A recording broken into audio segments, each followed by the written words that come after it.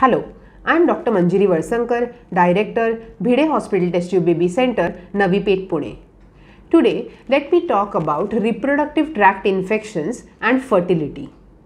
Now, whenever a lady cannot conceive, the couple visits us and then we thoroughly evaluate the couple, take the history and clinically examine the male as well as the female partner for presence of any kind of a reproductive tract infection.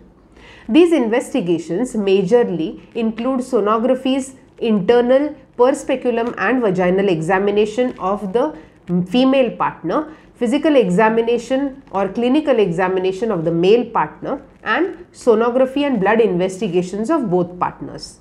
Now, an important investigation also is the hysterosalpingography or the sonosalpingography, which helps us to analyze what is the status of the fallopian tubes.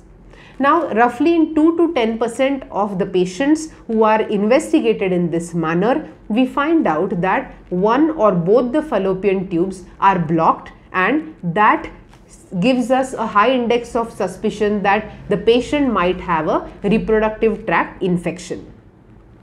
Commonest reproductive tract infection in India is tuberculosis, which is responsible for blockage of both tubes in around 5% of the patients who are less than 35 years of age.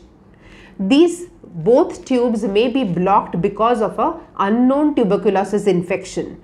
Most surprising factor in reproductive tract infections is that it does not give any signs or symptoms to the patient, and these are mostly silent infections. Now, what are the causes of these infections? The most common causes of the infections are sexual intercourse, and sometimes other than tuberculosis, certain infections like the Trichomonas vaginalis, chlamydia, or certain fungal infections like candida can also be present in the reproductive tract.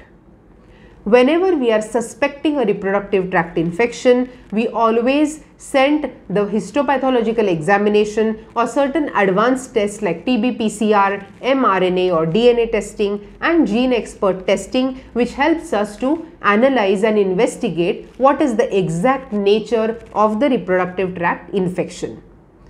The reproductive tract infections which result in infertility can range from anything like salpingitis, which is inflammation and infection of the fallopian tubes, endometritis, which means the inner part of your uterus where your baby stays for 9 months is infected, or vaginitis, that is the mouth of your uterus, that is the area of sexual intercourse might be infected. These kind of infections, though silent, are detrimental for the growth of the child as well as the implantation, which means that in a patient of reproductive tract infection, she may not get pregnant for a longer time, she may face miscarriages or may face preterm deliveries, which means delivery much before date. So, all in all, whenever we are progressing for any kind of an assisted reproduction technology like an IUI or IVF, it is extremely important to rule out any kind of an infection before going ahead to ensure absolute safety and efficiency of the IVF procedures. Thank you.